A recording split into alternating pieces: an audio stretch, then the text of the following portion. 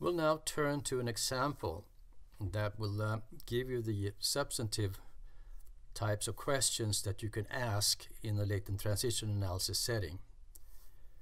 So that will be a motivator for all the different methodologies that we're going to try out in this web talk. So one single example is going to be used throughout the whole web talk. And the example has to do with reading proficiency. We're going to use data from the early childhood longitudinal study, equals K, with a nicely sized sample of 3,500 children. And we have 4 time points: fall and spring of kindergarten and fall and spring of grade 1.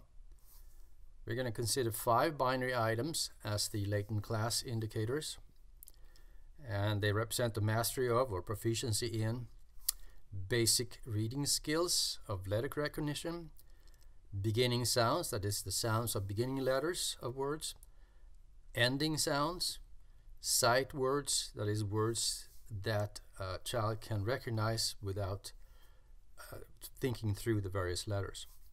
And we have words in context, the most advanced proficiency of these 5. We're going to hypothesize that there are 3 latent classes corresponding to 3 stages of learning: low alphabet knowledge, early word reading, early reading comprehension. We're going to use a covariate. It's a binary covariate, poverty, indicating whether or not the child's household is below or above the U.S. Census poverty threshold. And this analysis draws on the analysis in Kaplan 2008 in developmental psychology, where you also see references to the data collection and the creation of the 5 binary items. Turning to slide 5, here you have a prototypical LTA. You have 2 time points, and for each time point we measure these 5 indicators, and for each time point we have a latent class variable, C1 for time 1, C2 for time 2. And we're going to consider 3 parts to this model: measurement part, initial status part, and a transition part. The measurement probabilities describe the relationship between the latent variable, latent class variable, and the indicators, the observed indicators. And we can express that relationship in terms of the probabilities, because these dependent variables are categorical binary. So we have an LCA, or latent class analysis, for each time point. And we are going to assume typically that the measurement characteristics here are the same across time. Second part is the initial status. What are the probabilities of the latent classes in the beginning of this repeated measurement situation? Third part is the transition probabilities. How does C1 influence C2? How do changes in latent class membership at time 1 get turned into latent class probabilities at time 2? What are the probabilities for staying in the same class versus moving to another class? Now, there are many variations on this basic theme. You may want to study, for instance, measurement invariance across time. Does it hold very well or not at all for some of the items? You may want to bring in covariates, like the poverty covariate, that can then have an effect on the latent classes as well as an effect on the latent transitions.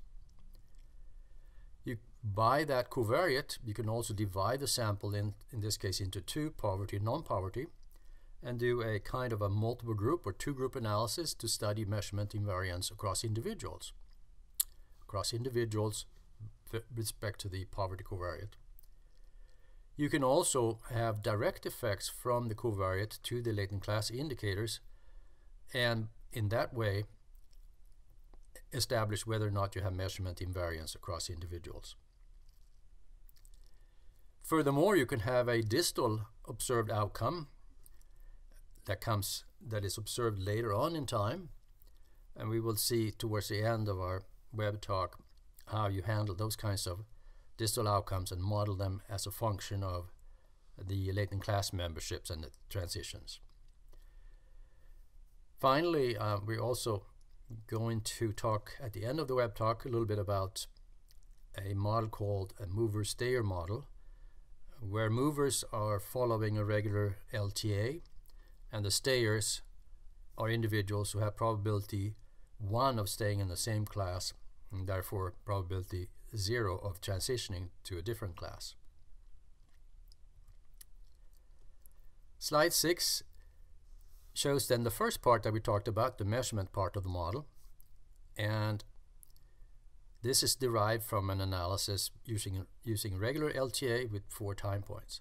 So we have the 3 latent classes, and they are the 3 columns in this table, and the 5 rows are the 5 items, the latent class indicators, measuring these latent classes.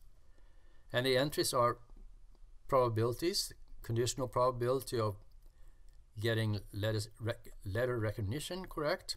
If you're in class 1, it's about a 50% chance of getting that right. If you're in class 2, it jumps up to 99%, and in class 3, it's certain that you're going to get that right. Now, looking at the beginning sounds item, you have a very low probability of getting that right in class 1, but a very high probability of getting it right in class 2. So that's a good discriminator between being in class 1 or 2. Likewise, ending sounds has an almost 0 probability in class 1, whereas it's sizable in class 2 and almost certain in class 3. Likewise, sight is a very discriminating item. It doesn't get sizable until you belong to class number 3 of early reading comprehension. Then you get the sight word item correct. Now this is those probabilities are held equal across all time points in a baseline type of model, and this output is provided under the heading latent class indicator means and probabilities for each latent class. Second part is perhaps the most important one, having to do with the transitions, hence the name latent transition analysis. Now we're going to consider a transition matrix for only the first 2 time points, although the analysis is based to a 4 time point analysis. So we're going to consider transitioning from fall of kindergarten to spring of kindergarten. So the latent classes are then both the columns and the rows. So we're saying for those who started in fall of kindergarten in class 1, you have a 34% chance of staying in that class, 65% chance of moving on to class 2, which is desirable, and a very small chance of jumping all the way to class 3 in spring of kindergarten. If you belong to class 2 at the start of kindergarten, you have almost 0% chance of falling back, of unlearning what you knew at the end of kindergarten. You have a sizable chance of staying in the same class at the end of kindergarten, and you have a bit of a chance to move on to class 3 at the end of kindergarten. If you're fortunate enough to start in class 3 in kindergarten fall, you're certain to stay there at the end of kindergarten. So you see this characteristic of zeros in the lower triangular part of the matrix, so that people move forward and don't fall back. And this transition table, transition matrix, is provided under the heading latent transition probabilities based on the estimated model. Now here we put together the time 1 probabilities, time 2 probabilities, and the transition probabilities. So let's see how to read this.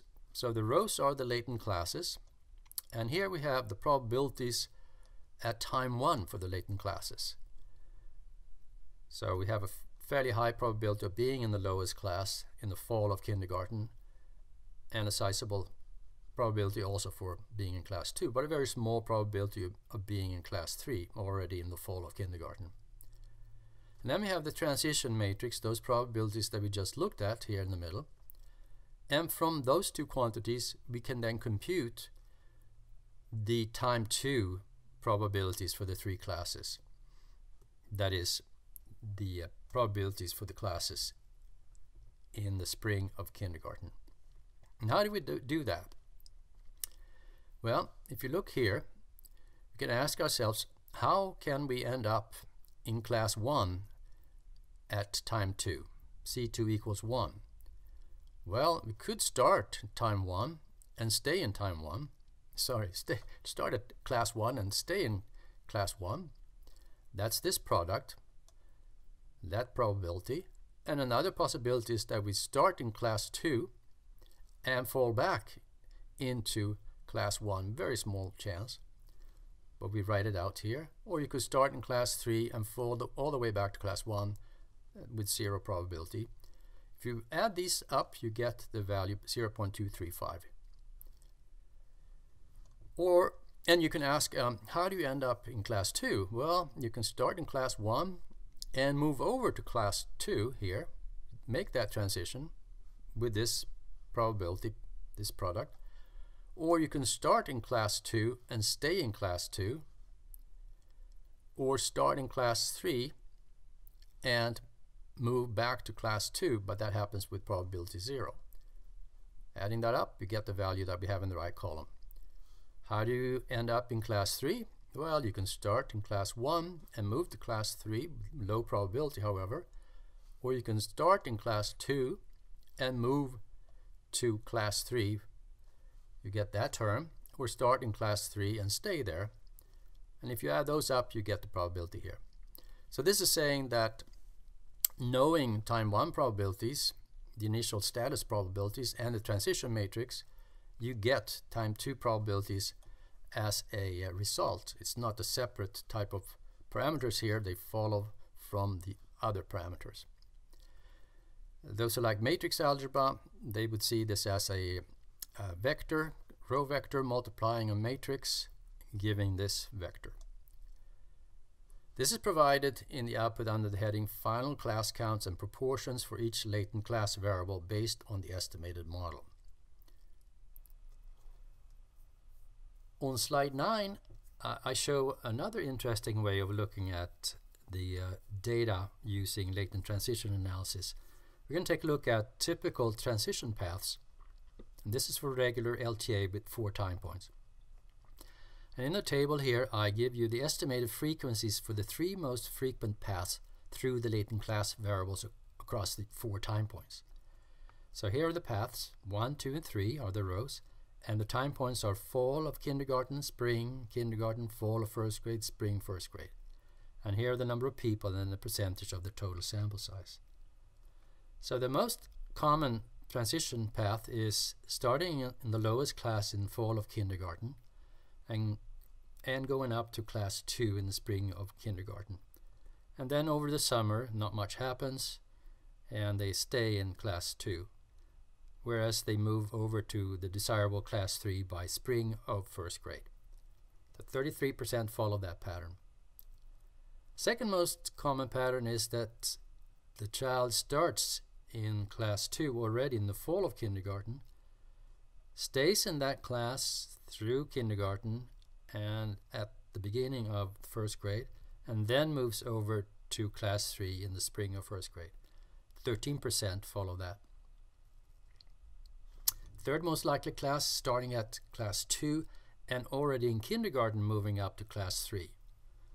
Staying in class 3 then throughout first grade. 10% of the kids do that, according to regular LTA. This kind of information is interesting and is provided in the Tech 15 output under the heading Final Class Counts and Proportions for the Latent Classes based on the estimated model.